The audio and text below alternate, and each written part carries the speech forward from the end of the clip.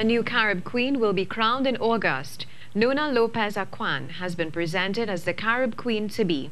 The Santa Rosa First Peoples, along with the Arima Borough Council and Venezuelan counterparts, celebrated the festival of the May Cross or La Cruz De Mayo with a procession at the First Peoples Center in Arima. Community Chief Ricardo Bharath Hernandez made the long-awaited announcement of the 7th Carib Queen and introduced Miss Lopez Aquan. Her inauguration ceremony will be held in August 2019. Former Carib Queen Jennifer Cassar passed away in July 2018.